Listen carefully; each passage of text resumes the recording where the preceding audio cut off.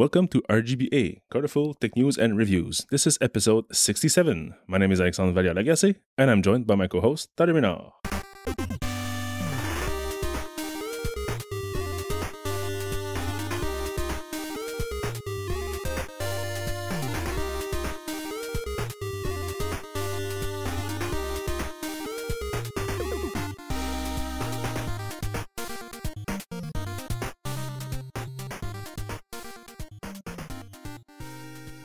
So last week, if you remember correctly, we assigned me a homework to do. Yes, I do. I had to open a Nespresso cup to investigate and see if the coffee is tamped or if the coffee is just purely dropped in this little cup thing. And if you look in the show notes, you'll see a few pictures that I took.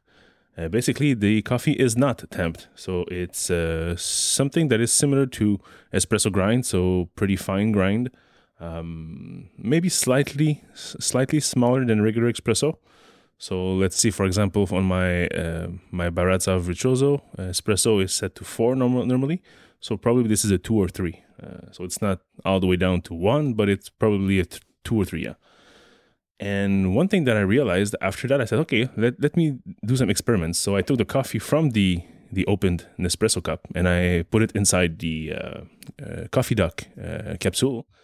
And what I realized is that when I finished filling the little cup and tamped the coffee, I was still left with lots of coffee. So what I did not realize this at first, but the coffee duck capsules are way smaller than the Nespresso cup themselves. So if you look at the picture, I was able to fill it completely, tamp the coffee at the maximum level I could fill, and I still have maybe 1/4 to 1/3 of a cup left on my oven. So that's pretty impressive to see that so much coffee fits in such a small capsule. And also, I did one more test. I basically did a coffee with a regular cup and with a coffee duck filled with the Nespresso coffee. And this did not go well. I don't have the photos yet, but I'll put it in the show notes. Basically, the Nespresso cup coffee has the crema, as you know. That's one of their signature features. But the same coffee in a coffee duck capsule is totally different. There is like no crema. The coffee looks semi-transparent and was frankly tasting very bitter. So I don't think the coffee that they use for the Nespresso cup is a versatile all-around espresso coffee. It's probably just made for and perfected for Nespresso capsules because of the amount of coffee in there. It's also tastes a little bit more, and because of the way that the filter receives the water and ejects the coffee, it's probably all those variables are optimized for it. So the big news that happened very early this week, or did it happen last week? No, this week. Yeah, this week. So there was one of the worst vulnerability that was discovered on the Wi-Fi protocols. If you remember a few years back, the WEP protocol was compromised, meaning that you could very easily, and after not too long, in a few seconds, discover the Wi-Fi password of any web network. So this triggered a change where people were already shipping routers with WPA, and soon after WPA 2, which was supposed to be even safer. And like the whole industry moved to that WPA standard. Took maybe like a year or two. But then again, in that time, the Wi-Fi was getting started. Like it was popular, but not everyone had Wi-Fi. And it was like starting to get to a point where people were starting to go to like their Staples or their Best Buy and buy a router off the shelf. So it was not so bad in terms of a problem. But this week, the very worst thing that could happen happened. We are in 2017.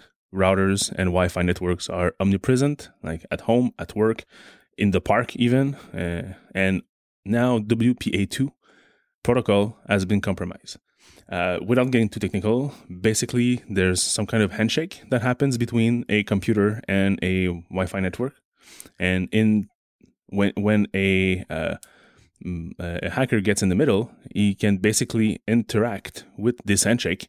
I think there's 3 steps, so that's the second step that the hacker can interact and basically become kind of a man in the middle and become the Wi-Fi network. And if you connect to that Wi-Fi, you are actually connecting to that hacker.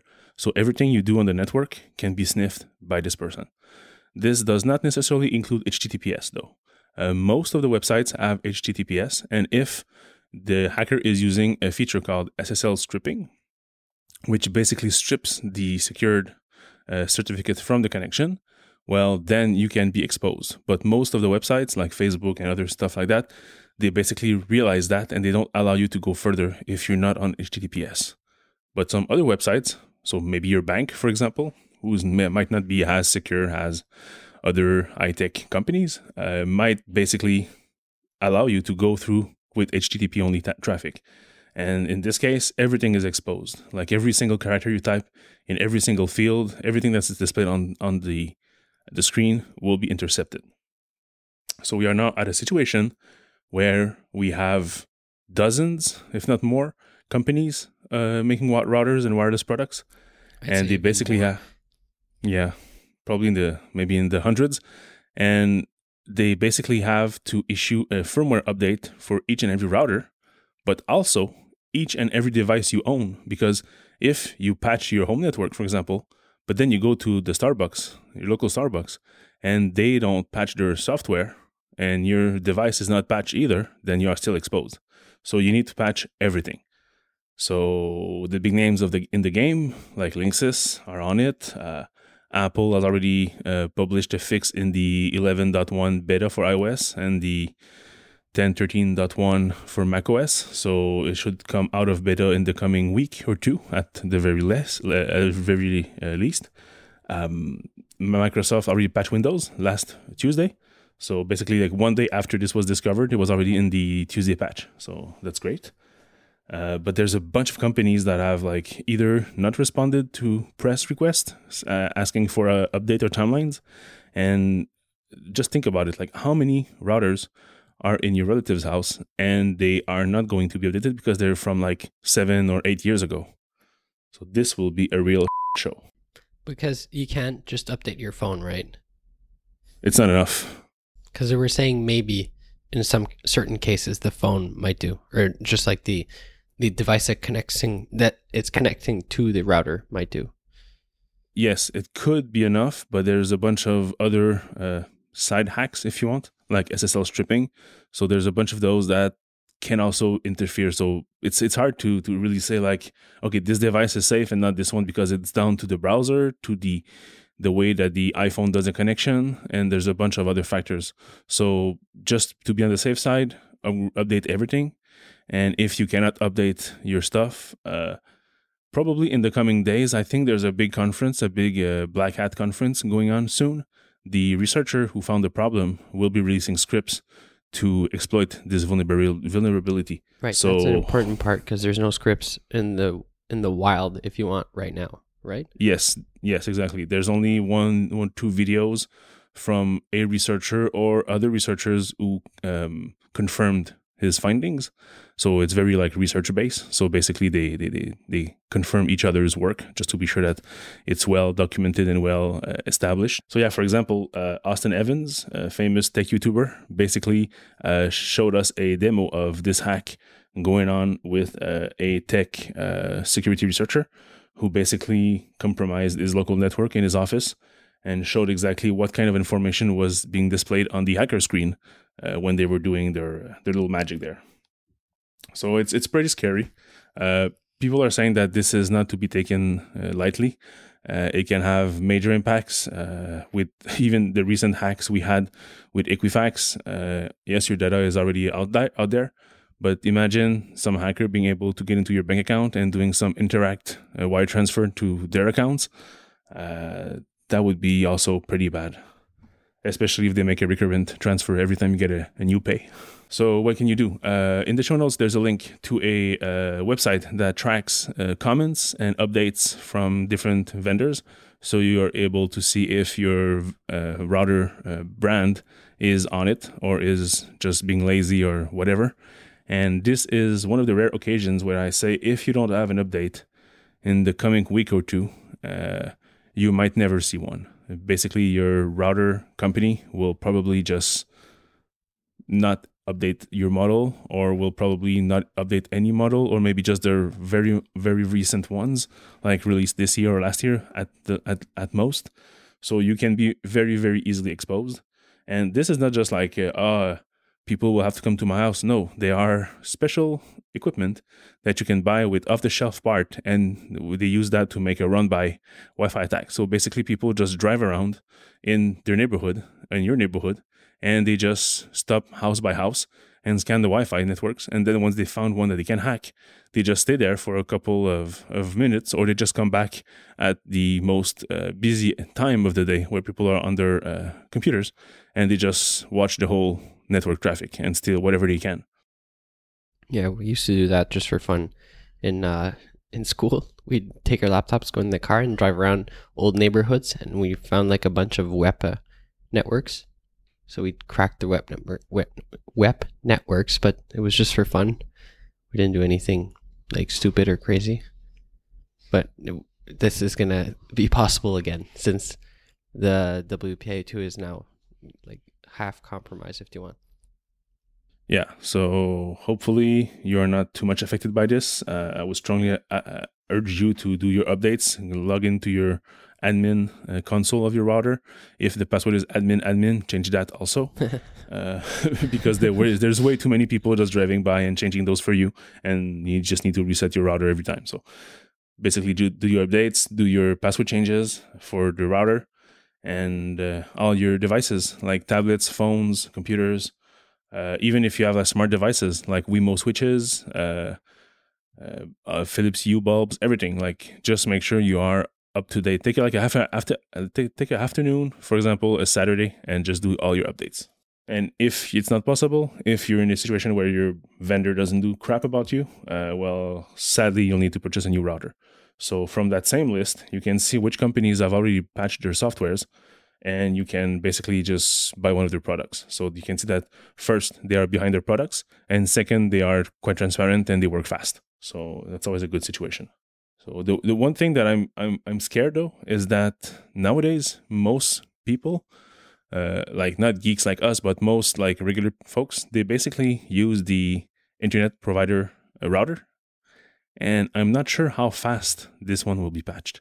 Like your Videotron, your Bell, your AT&T, whatever, your Fios router, everything, all those things, will they be patched quickly, or will that take this company months to patch it? I'm really wondering. I think it's even like, it might even be better that people are using that. I think it's going to be patched quicker and easier also. Like they're always set to automatic and nobody changed them. So it's going to be like updated before people update their Linksys router that they have at home or anything like that. Yes, I would really, really hope so. That auto update thing is a pretty good setting. Those companies who do not have those settings on right now will bite their nails, and they will probably enable it for future updates. And also, I think the biggest problem is the super public, like airports and all that. Yeah, this will be quite something. I'm guessing Starbucks will probably be behind. They probably like offer like standard equipment to their coffee shops. So basically, they can issue some internal memo and here's a step to update your Wi-Fi thingies. So that's not too bad. But I'm more worried about the independent coffee shop owner who has like the cheapest Linksys or D-Link router he could find when he opened this coffee shop like 7 years ago. This will be the real place where the problems will occur. Anyways, it's not so bad if you have a good company. For example, right now I'm testing the Eero Pro Wi-Fi mesh network, and I think it took only 2 days for them to patch the crack vulnerability with a K. So they're pretty fast on it. I don't know about the other companies, but usually Linksys is usually fast for those kind of things. I'm more worried about the smaller guys and all those Chinese cheap Wi-Fi routers that people find on AliExpress for like $10. These will never be patched. So moving on to happier news, Microsoft unveiled the Surface Book 2. So the hinge is now fixed. So that's a good thing. The wobbly hinge that people were complaining about last year, this one is basically fixed. And we now have a 15-inch version. So that's pretty great. I don't I don't really have a need for a Surface Book, but if you are in the Windows camp and you need or want absolutely a Windows computer, I've always said that the Surface line of computers was always the one to get. It really is reminiscent of the MacBook Pro or the Google Pixel, so it's high quality parts, more expensive than usually. Sorry, and but more expensive than useful. Yeah, that's a horrible that's pretty review. bad. Yeah, exactly. Imagine the big titles. So yeah, basically the good thing about those computers is that they are usually pretty configurable. They start a very affordable price with very like low end parts, like a Core i5 with a slow CPU, but go all the way to a quad core i7 with 4 gigahertz and lots of RAM, lots of SSD. So usually you can find your sweet spot in the price range that fits your budget. Did you ever try a Surface Book? Yes. My mom has a Surface. I forget the name. It's with the super cheap keyboard, and she really loves them. So, but I don't know why she doesn't get a Surface Book. I think just because it's too big to carry around in her purse or briefcase. But she really loves her Surface with the little like mesh keyboards that I don't know how she works on all day, but she's a fan. Yeah. The new one is lighter though. It's only 4.2 pounds. If you compare it to a MacBook Pro, which is 4.02 pounds. So it's only 0.2 pounds heavier than a MacBook Pro. So that's easy to transport and to carry around. It also has a NVIDIA GTX 1060 GPU. So it's much better than the 15-inch MacBook Pro Radeon 555 and 560 GPUs. So, and if she needs something light, the 13-inch is only 3.3 pounds. So that's pretty nice. If you want the GPU then, which you probably will not get, it adds another 300, it's already 0.3 pounds. Because right now she has, is it just the Surface tablet and then you can stick on the keyboard, like this full keyboard instead of the little felt one that she uses? That was a Surface, the original Surface. Now the Surface Book, it comes with a keyboard that has an hinge, so you can adjust the angle like a real laptop. So it's a bit different product than the original Surface. But she has like a bunch of Surfaces. So for pricing, it starts at $1,500 US for a Core i5 13-inch with integrated graphics card and $2,500 for a 15-inch model. But you can always go like one step higher with a Core i7 and a discrete GPU, but then the price goes into the 3,000s and more. So not a cheap, affordable computer by no means, but if you want a Windows machine that is super nice design, super powerful, I think that this is the laptop to get. They don't cheap out on components either, so you'll get great performance, a great battery life, a great keyboard, because Microsoft is known for their peripherals. So for me, the Surface Book is the computer to get if you really want a Windows machine. Okay, Surface Pro 3, I think. Okay. So next up, I thought about you when I saw this review. I don't know, I'm not sure exactly which one it was, but I know you use this kind of slider in your review also. I think it was of your camera versus the iPhone. Yeah, when I did my portrait mode versus Sony A7 II camera, I put in place exactly this kind of it's like if two pictures are one on top of the other, and there's a little slider, you can go from left to right and reveal one photo or the other. Okay, so the article we're talking about is Tom's Guide. They did a review of the 8 Plus, the iPhone 8 Plus versus the Pixel 2. It's the Pixel 2 XL or the Pixel 2 regular? The XL, so big versus big. Right. So, and then it's like what you just said. They took the same picture of something, like a bunch of things, and then they have the sliders. So you can slide around the picture and see the difference between each camera side by side. It's really, some pictures I prefer the iPhone, some pictures I prefer the Google Pixel. I would rather if they wouldn't tell me and they'd switch them around. Like sometimes the iPhone would be on the right and sometimes on the left to make it really like random. I think MKBHD had this kind of little test to see which one you prefer without the names, and it was just referring to like letters or numbers for each camera.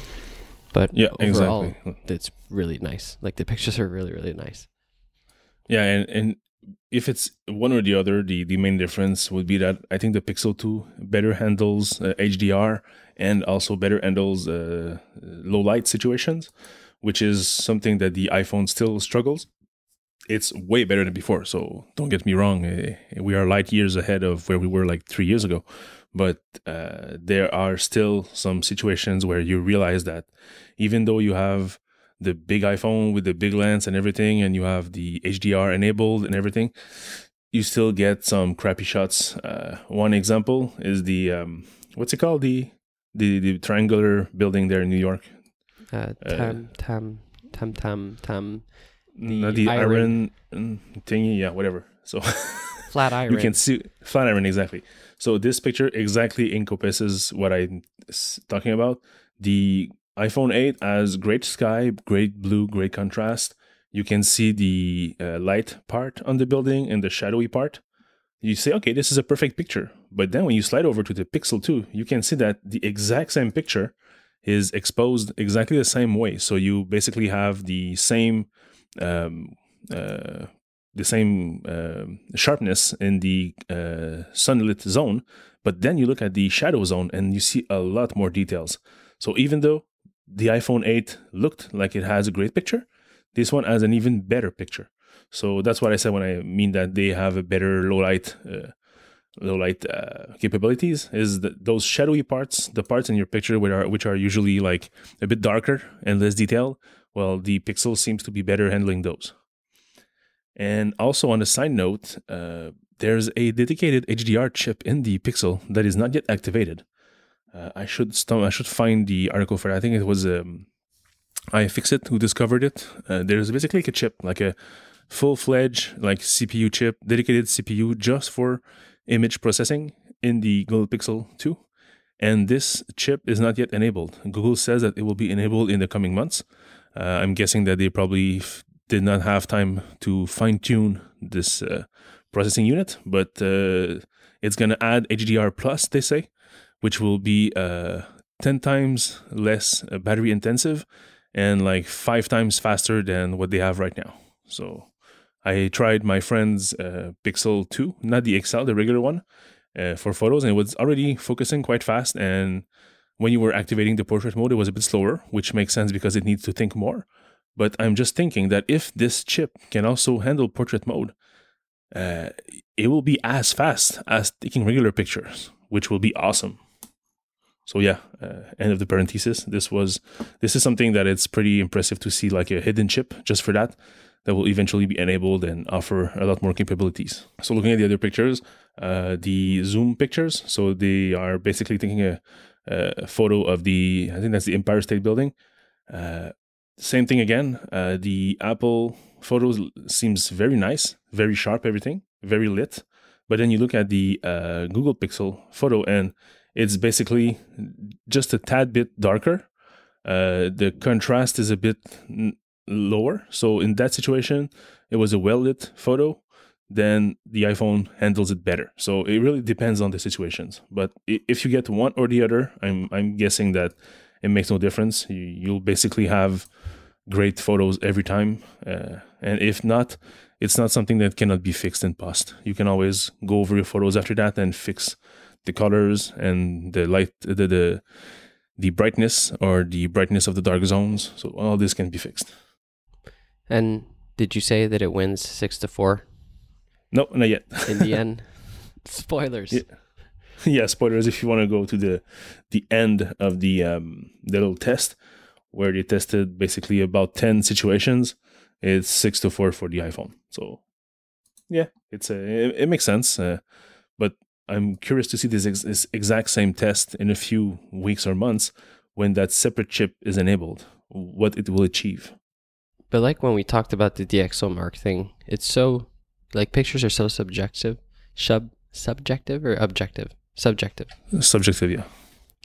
It's pretty much just what you prefer, and it's good that they both have like super good cameras, so everybody's going to be taking super good pictures. And that's what I get out of this. Yeah, no, it totally makes sense. These are amazing cameras, amazing devices. And I don't think you will be in a situation where you will say that, oh, I wish I had the other one. Yeah. Because like I said, the difference is so minimal. Everything can be fixed in post-production. So it's not a big deal. Whereas something that's a big deal is keyboards. And people are complaining about their keyboards. Started with a couple of people having troubles with some of their keys. It started, I think, a few weeks after the 2016 were released. And basically, people had stuck keys. And the solution for that, since this is now the super thin butterfly switch, is to basically hold the computer at a what was like a 45 degrees angle, shoot air from the left, and then put it upside down at like 70 degrees, and then shoot air, compressed air from the left. So basically, there's like a whole complicated routine to just get these dust particles out of your keyboard. And people complained, and people are even having more problems where that the keys are actually broken, and they basically just like stick or they don't work at all. So people get their keyboard replaced because that's under warranty. So that was in 2016. And moving on 2017, people are still having problems. And there's even like crazy articles like this one from Casey Johnson for writing for The Outline. The title is "The New MacBook Keyboard is Ruining My Life." And we also have like Stephen Hackett from 512 Pixels saying there is no I in keyboard because his I letter is broken. Popped off. Same thing. Yeah, popped off. Same thing for Marco Arment, had problems with his laptop, which is now in the hands of Mike Hurley. So they all will get their keyboards replaced in the end. So it will eventually be fixed. But how long will it take for the next keyboard to be also broken? So that's what I'm wondering. And I don't think they don't they don't replace the whole keyboard. They put little things on the keys. They have like extra bushings that they put on the keys. They had like a code internally that was passing around the web. So you can go into the Apple store and say like, hey, can I have the MacBook Pro special squishy keys, please? Replace. So they take off all of the keys and they replace them. Well, they add some bushings to them. Yeah, that's what I understood. Or they changed like the butterfly switches because they can't replace the whole keyboard. They have to replace the whole case. Yeah, I don't know how tightly integrated that is, but they would need to go from the underside and remove everything all the way to the keyboard because that's usually the last part that you remove. So. But still, it's troubling that this keyboard has so much problems in less than 2 years. So hopefully this will be fixed and they have like a new keyboard or keys set up that they replace that will not break. But I'm afraid that in 3 months we'll hear from the same people again with the same problem. So that's what I've always tell people. I know you purchased a 2016 laptop. And for now, no problem with your keys? Yes, I have the problem. You do? Yeah, I didn't tell you. No, I was trying to be hopeful, like to at least one people. My friend has the good one. My friend has the good one. Yeah, exactly. It's not everyone who has one, but now I think everyone I know who has one, they have problems. No, yeah. Oh. A couple of times I have to, like the space bar a couple of times, and then just random letters on the keyboard. They get jammed, and you press on them, and they don't move anymore. So you have to. I didn't have to use the can yet, but I just blow in the keyboard like an idiot and then train, and it works. Jeez. Yeah. Okay. it's like when you get lint stuck in your iPhone charging port, lightning port. Same thing, but now it's in my keyboard.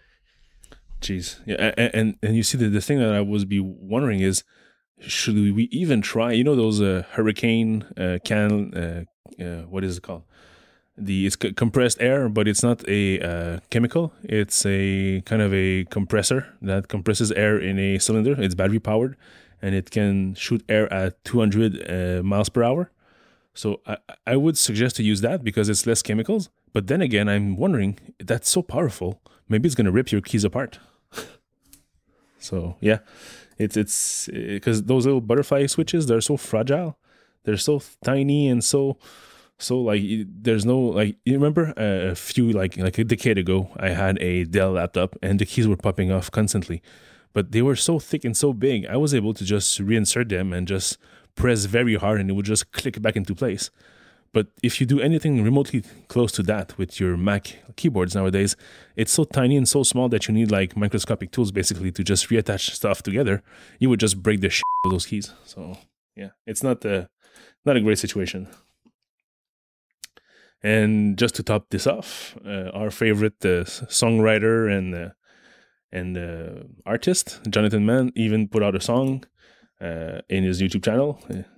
It's very fun, and it's called "I'm pressing the space bar and nothing is happening." Yeah, that's what happens to me too. The most often it's the space bar that gets jammed up. Yeah, it's pretty fun, but it's also like it's Sad. clear that at this point it's the real problem, and not just like 2% of the people have these problems, unless we know that 2%. Because right now I think I saw maybe 5 or 6 computers from this generation or the previous, which are the 2016 and 2017, and they all had keyboard issues. So you were the last one I thought that did not have some, but yeah, not anymore. Yeah, and we're starting to. It's the MacBook Escape is getting the how do you call it? It's now the new standard issued laptop at work. So I'm going to see a lot more, and we'll see if it works or doesn't work, the keyboard for everybody. So talking about different laptops, there's also one Mac that recently had its 3 years anniversary without any updates. That is the Mac Mini. So it's been now exactly this week 3 years since the Mac Mini was last updated, and people are still sad because this is a very versatile machine. You can have it hooked as a Mac server. You can use it as a kind of a NAS, kind of replacing a Synology, for example. You can use it to be a media server to broadcast media all over your house, wired or wireless. So there's a bunch of ideas and nice novel ideas for this computer. And there's even hosting services you can get at Mac Stadium that are hosting websites and your web applications on the Mac Mini. So people were asking the different execs at Apple about this, and one lucky guy called. His name is buffed out, so it's Car something. He asked basically, "I love the Mac Mini, but it's been over 3 years now without an update. Are we going to see anything in the pipeline anytime soon? Thanks." And he asked Tim Cook, and Tim Cook responded. So I'm glad you love the Mac Mini. We love it too. Our customers have found so many creative and interesting uses for the Mac Mini. While it's not the time to share any details, we do plan for Mac Mini to be an important part of our product line going forward.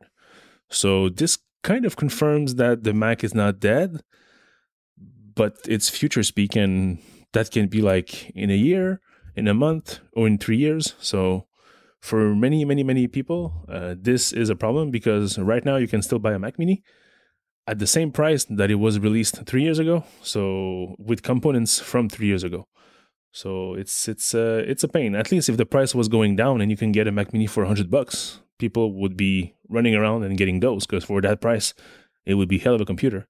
But now I'm looking at this. If you want to buy one, and in Canada, you can easily get into the $600 or $700 if you want to get it a little bit spec'd up. So still very expensive for something that's 3 years old. And you're in the market for a Mac Mini, right? Well, not really, but maybe. It's a computer that I always had an eye on, looking at, okay, how much would it cost for me to replace my Synology with this, and what new features can this give me, and stuff like that.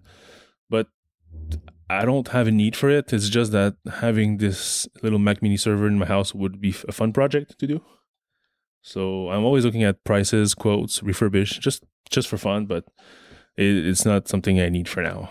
My Synology is way too big and way too powerful for what I do with it, so it would make sense for me to do that. So a few weeks ago, we discussed the research blog that Apple released, where they're going to share some of the research going on at Apple. And they added one more thing. They added exactly that. They added a article called Hey Siri, an on-device DNN-powered voice trigger for Apple's personal assistant. So they basically go over exactly how Siri works with a deep neural network to convert the acoustic pattern of your voice into a probability distribution over speech sounds. So basically try to understand what you're saying, how you're saying it, and matching it to a computer searchable query, basically. So it's very interesting, as these things are, if you like to understand how the bacon is made, basically. And yeah, the links will be in show notes if you want. It's quite long, and there's a bunch of graphics and patterns and stuff like that. So it's very research oriented, but it's still, I would say, clear enough that you can grasp the gist of it, even though it's for researchers. In the last week, we also had a senator that was complaining that Apple was not transparent enough using its Face ID technology, and they should release more details. So he basically asked Tim Cook 10 questions that would regarding Face ID. And basically, Tim Cook simply replied with links to the already existing knowledge base articles or marketing websites explaining exactly how Face ID works, how the tracking face works, how they save the information. And basically, once again, the senator was asking questions that were already easy to answer by anyone who basically watched the keynote. So that really is useless in terms of questions.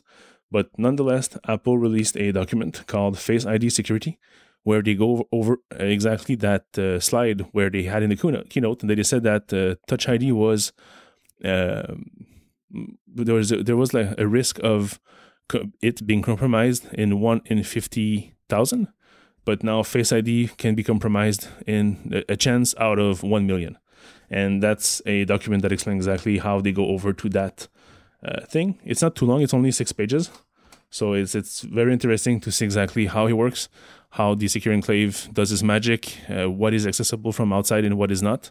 So I'm guessing that maybe this is also a response to that senator asking for details, but still, more information is never bad. So it's very interesting to read that kind of stuff, especially for 6 page. It's very short. So rumors are starting again. My favorite part of this whole Apple thing. The rumor mill. Yeah.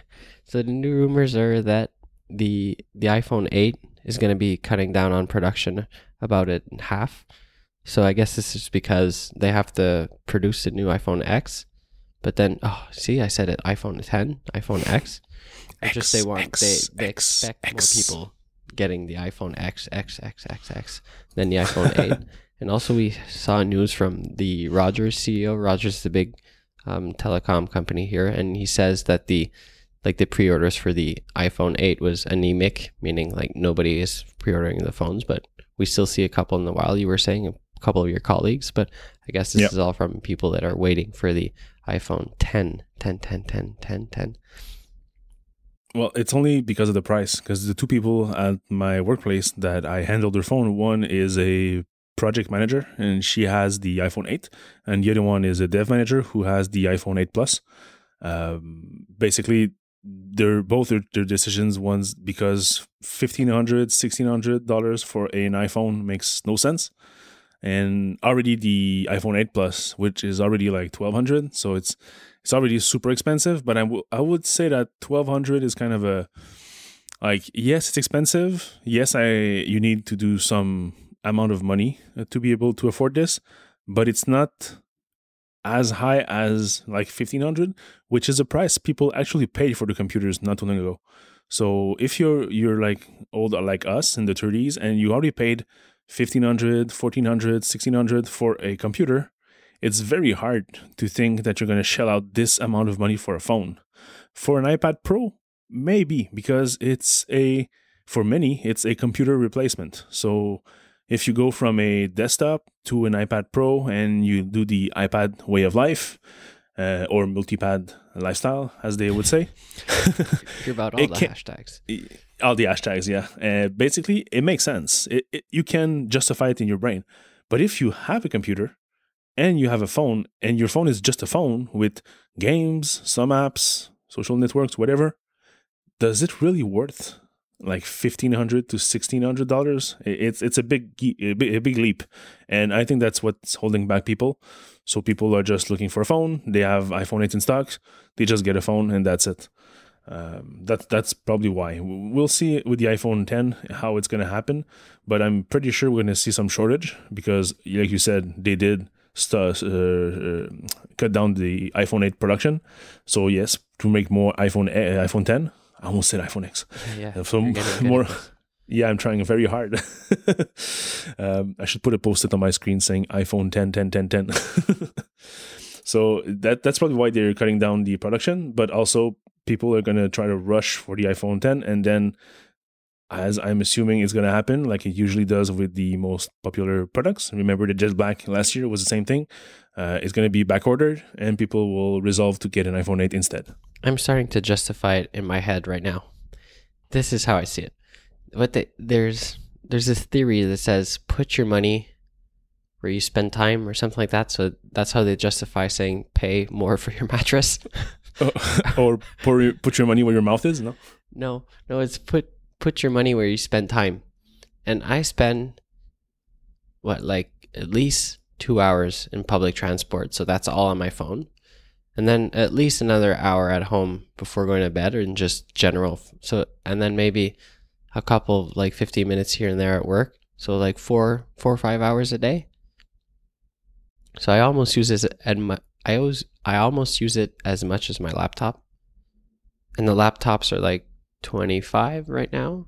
So 15 for a phone is a deal. It's a deal. Well, I'm telling you. Oh, okay. I had the same thought process for moving to an iPhone Plus because I mostly watch videos, TV series, YouTube stuff on my phone, and also do workflows and lots of writing. So all of this benefit from a bigger screen. So for me, it was easy to justify it, even though it was more expensive. Also, that at that moment, I had a couple $100 laying around because it was my birthday not too long ago. So I had a few $100 to spare, and it was more than the difference between the non-plus and the plus. So I said, it just makes sense. I have the money to spare, so just go for it. But this year, for me, it makes no sense because I got the plus last November. So it's not even a year yet. And it's another huge amount of money for something that I don't really need because the plus is already great for me. So it's very hard. If I had like, let's say an iPhone 6 or 6S, then it would be totally different way of thinking because I would be so pressed to have an upgrade, to enjoy the new features and everything, and discover portrait mode, which I would have never discovered. So I'm thinking that, yeah, it would be totally different. But for a year-over-year upgrade, it's a bit too much. Did you see the phone without the case? The iPhone 8, sorry? No, both had cases on it. Okay, go try one without the case. I really like the glass back, but like the edges where the glass meets the aluminum band, like on it's like this weird crack that annoys me. Okay. I really like the flush look of the iPhone 7, especially in jet black where it feels like nice. Yeah, jet black is the perfect finish, but isn't there a crack there for like ease of handability, like to be able to get a good grip on it? No? No. It's just annoying. That's what the chamfered edge did with the iPhone 5s and 5S. So it was better to hold because that chamfered edge kind of helped you grip it properly. Yeah, but the chamfered edge was like all in the same material. Now it's like the cut between glass and aluminum, and you really feel it. It was just annoying. And it was just a way for me to justify that I don't need an 8 and then my 7 is fine. Okay. Understood. So don't tell me it serves a purpose. It's not good. It's a bad phone. Right. It'll be slow. Exactly. That's why you need a 10. And 10 just like no, it'll be worse because just like the MacBook Pros, it's a new generation, new model, new design, and there'll be hardware failures, of course. But there's nothing for it to stick. There's no keyboard, so there's not going to be any dust nowhere. We'll see. I can open it with my eyes. Well, yes, but anyways. Just for that, it's worth the 15. You know, if only my fingers that don't work, I can just look at it now. Yes, it's true. For you, there's an extra argument for that, being that Touch ID doesn't work for you. So Face ID might be the revelation you're looking for. But I'll knock on wood right now because both my thumbs been working like flawlessly for maybe 2 weeks. Oh my God, that's like your top record. I know, I'm living like it's in 2014. I'm finally in 2014. Welcome. See, the right one isn't working now. They're both not working now. What did you do? You just jinxed it. Yeah, it's done. I'm going to have to redo my thumbs again. Jeez.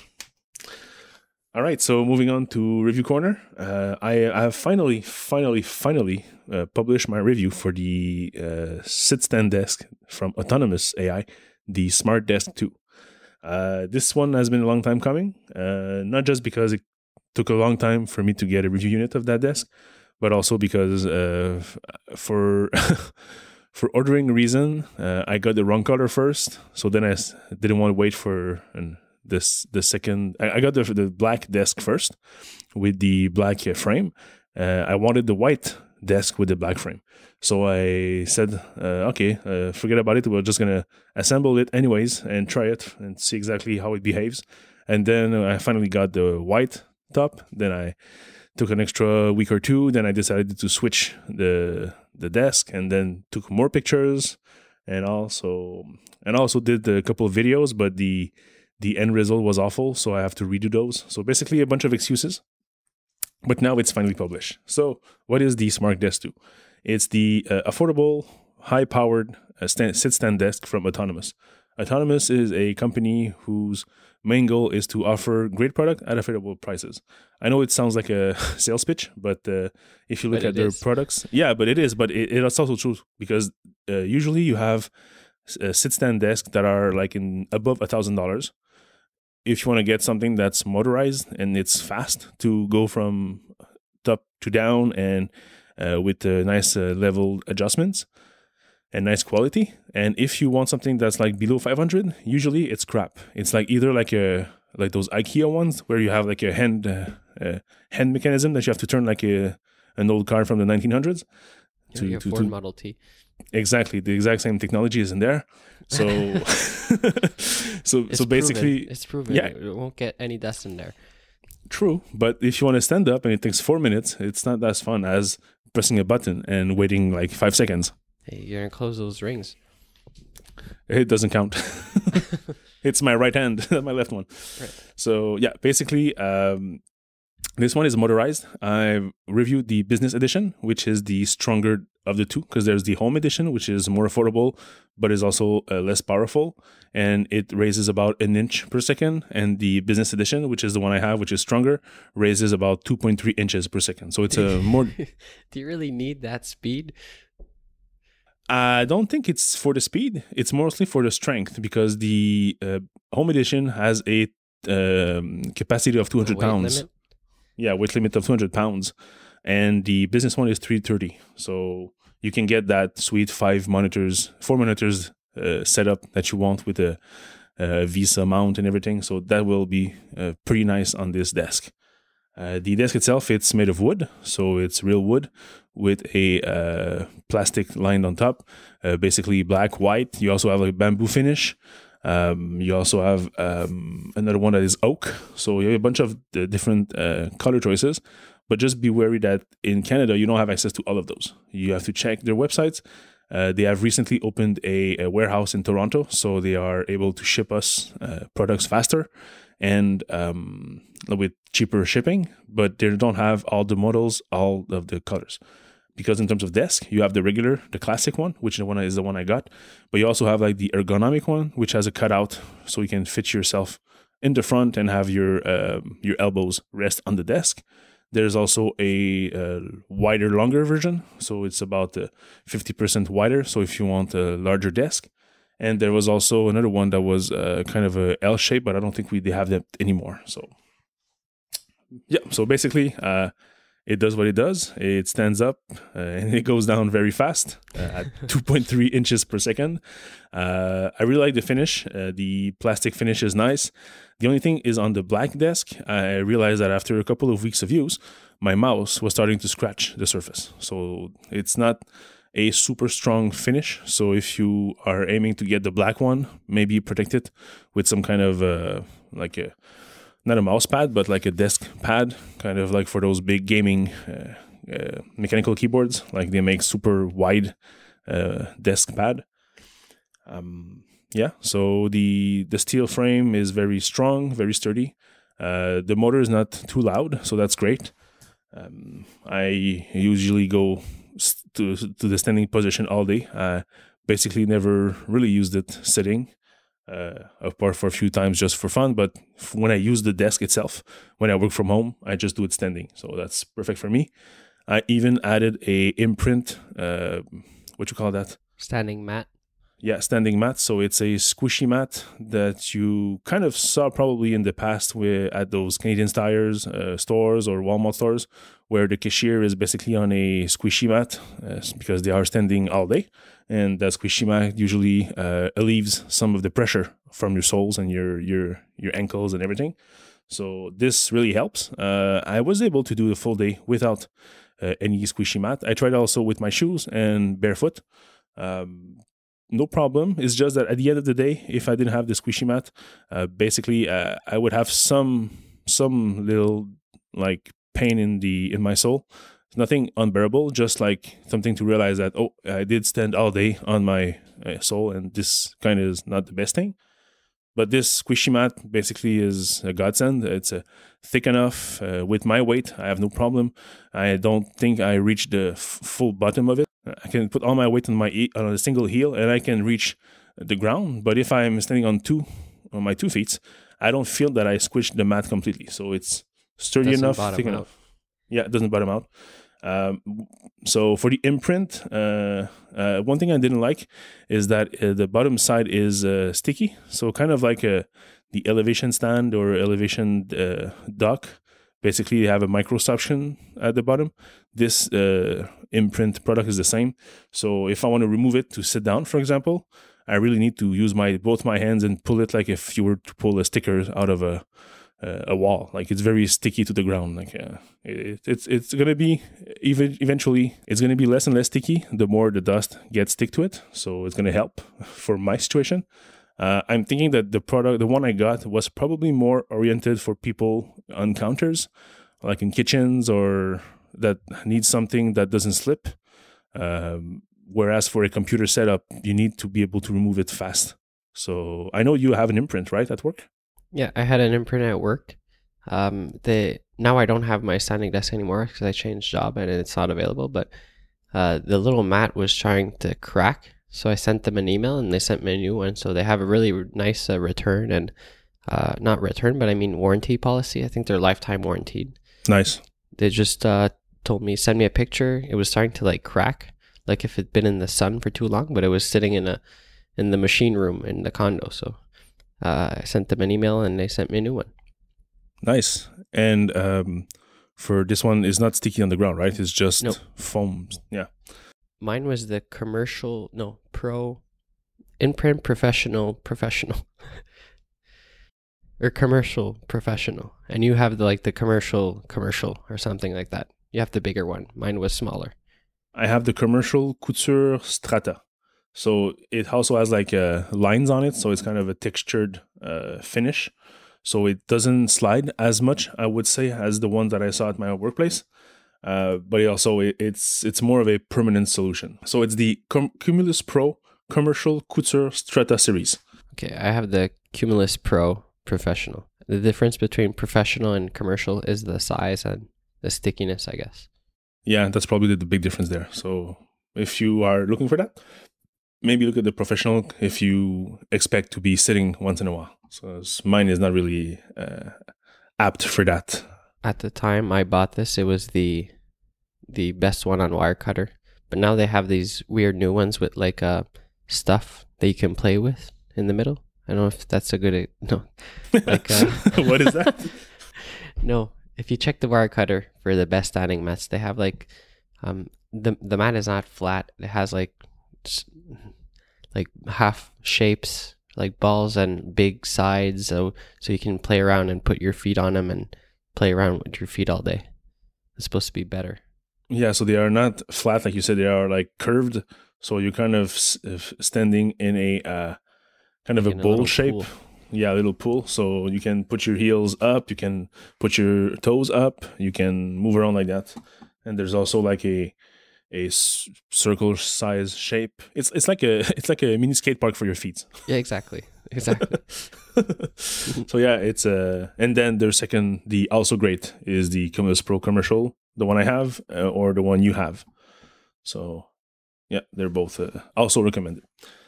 So the disc itself, just going back to the disc, has 2 holes for cables, and like I said, it's all wood, so it's easy to set up uh, I was about to say a boom arm, but boom arm are not screwed to the wood, but more of a monitor arm if you want to raise your monitor on a swivel arm. So that's easy to do because it's all wood. I have really nothing to say bad about this thing. There's 4 presets you can save for your height preferences. The first one for me is the sitting position. The second one is the standing position, and the third one is the standing position with the with the mat. So I basically gained. Let me check. Live. Yeah, so I went from 45.2 inch to 46 inch. So I gained about 0.8 of an inch. Just because of the mat. So that's basically the difference I have. So the assembly is very simple. You have about 10 screws to do with a little rubber gasket so that the vibration are absorbed by those little gasket. So you need to tighten your desk, but not too much. When I exchanged from the black top to the white top, I did not need any instructions, and I was able to do it like in 5 minutes. So the first time you just take your time because you don't want to screw things up, pun intended, and you basically have the controller to screw in, the desk itself on the frame, and the little control panel. So it's very simple. Total, I think it was about 12 screws. So very nice. Also, I think you could manage to remove it and reinstall it without any problem. I don't recommend changing this too often. But the good thing is, if ever you are tired of this color, or if you did the wrong color choice, it's basically just a frame that you can use on any type of surface. I would strongly advise you to probably weight the existing desk to see what's its weight and try to find something similar so that you don't go over the limit in terms of desk and monitor and accessories and everything that you put on your desk. But the speed is excellent. The quality is great. For something that is so affordable. So yeah, the one I got is the business edition white top. It's $584 Canadian. So it's still very affordable if you compare it to IKEA furniture. It's slightly more expensive, and there's also other models that are usually above $1,000. You can also customize it. So in Canada, you basically have a few choices. You have the black, walnut, bamboo, and white finish for the surface material for the desk. The steel, they call it the platform. So basically the frame, which is either white, black, or gray. And you have 2 choices of the home or the business edition, basically. So visually, the home edition only has 2 sections in the legs, and the business edition has 3. So probably there's more motors in there. So they're stronger and faster. So I'm happy because when I got the desk 2 months ago, there was only the black and white that you can choose from. So there's no ergonomic or wider choices though. For Canada, it's only the classic size, but you still have the 4 colors, which is pretty nice. And if you ever want something else to go with that, they also have like a bunch of accessories. So they are known for their smart. Well, they call it smart office. So there's the Ergo chair, which is basically like a premium chair that usually goes over $1,000. That is available for $450 Canadian. So it's very affordable, and it has a special mechanism that you can, people at work usually after a while they just lean back. So you have kind of like a lazy boy position if you want. Well, this chair has a special mechanism that allows you to swivel the seat and the desk, the back thing together. So kind of like in it's weird to explain, but it's kind of like a swing. Basically, you just swing yourself and everything moves together. So it's quite original. They also have like a mini version. So if you don't have a standing desk, but you want to benefit from the standing desk, they have this little thing that can be installed on top of your desk and allows you to raise and lower on a single arm thing. It even has a VISA mount integrated. So it's pretty great. And does it wobble from left to right when you type, when it's extended to standing position? Not at all. When it's standing and I put my weight on it, or when it moves up.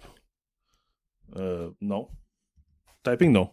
If I put my whole weight on it, on my elbows, for example, it does shake a bit, but no, it's pretty stable. Even going up and down, if you have a glass of water or a coffee, it barely moves.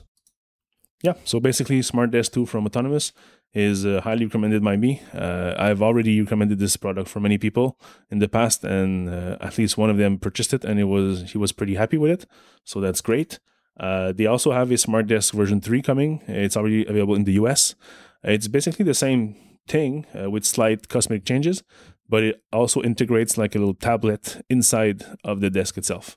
And it has all of those new trendy health and fitness features like stand up, take a walk, drink some water, here's your appointments for the day and stuff like that. So it's kind of a smart assistant with some health related features. Not sure when it's coming to Canada, but it should eventually come here. All right, so that's it for RGBA number 67. You can find the show notes at rgba.fm/67. Follow the links there. You can follow us on Twitter at _RGBAfm. I'm VALLIERES on Twitter.